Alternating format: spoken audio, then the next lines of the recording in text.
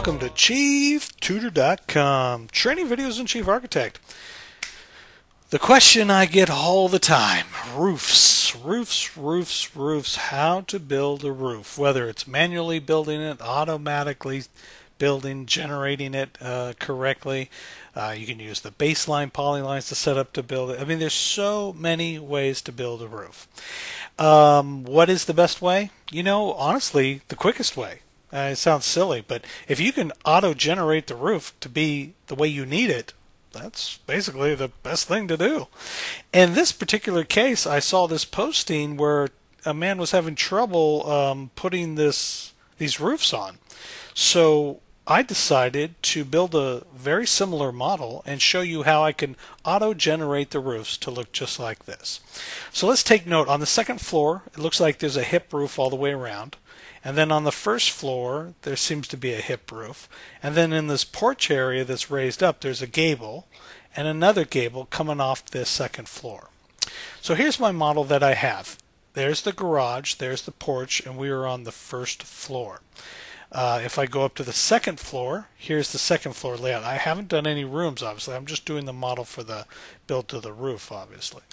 So let's go down. Let's take a look in 3D. That better explains it. And there it is. There's my model. And you'll see that I have the typical garage area, some windows here. This is where the front door would be. Let's go ahead and put a front door in there, shall we? Double click it, make it a 5-foot double door. Okay.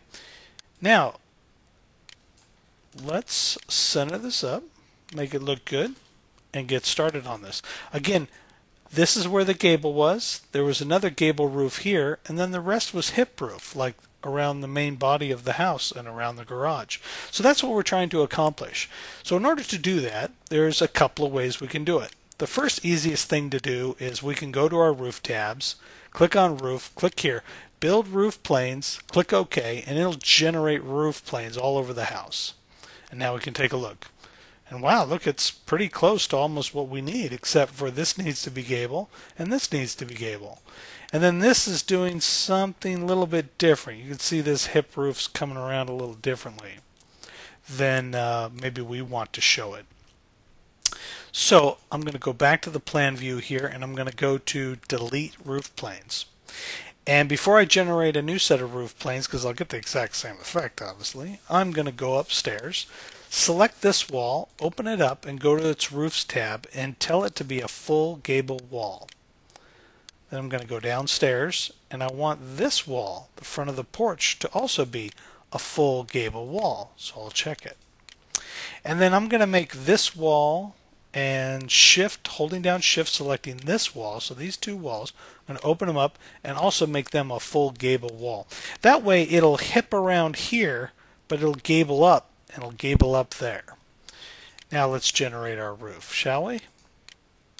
Build roof planes, click OK, and let's take a look. And pretty quickly, we made what we needed to make. Now we see an error right away with this wall generating over this wall, and not quite sure why. Well, the reason is because of this wall here, this generates an automatic wall underneath this roof eave. So we need to make sure that we can pull this roof over enough to where this wall won't generate this automatic wall, but not too far as to delete the inner wall of our porch there. But we can see for the rest of the most of the part, we're set. I mean, this is building it just kind of what we need to do. Now I might want to lower this pitch too so I can clear my windows, but I'm not really worried about that. Let me show you how to fix the major issue, which is right there. So I'm going to come in here and I'm going to select that lower roof plane. That's the lower roof plane that it's drawn. And I'm going to drag it away from the stucco wall of the porch. Then I'm going to come in here and I'm going to use my cut tool. You can also use 3 on the keyboard. I'm going to click on 3 on the keyboard and I'm going to snap it right there. And then I'm going to bring this roof edge out like so. Now see, this roof has gone past this wall of the garage, but I've cut around the porch wall. It's not exact, so we might see a little excuse me, we might see a little bit of discrepancy right at the corner because Chief always does funny little things at the corner. But for the most part, the main portion of it's correct.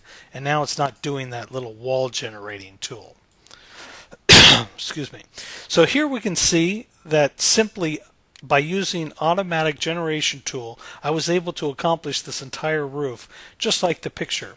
In fact, the picture even had these two roofs as I believe boxed eaves. So I'm going to quickly go into the option tabs with those two roofs selected and select boxed eave, and do it again to this too as well. Holding down shift, select both of them, open them up, click boxed eaves, and we get those nice little boxed eaves in the corner just like the picture. Also notice there was one other error. It looked like, it was not an error, actually Chief was smart to do this. Put a little cricket roof there so the water will run off and run the direct way. Now if you wanted to just have the roof go straight back, you could take in this little one, delete it. And again, we could stretch this over to here, and I can bring this one just outside the stucco there so everything will generate correctly.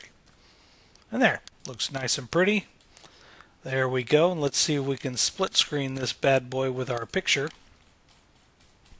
Zoom in way out, zoom in way in.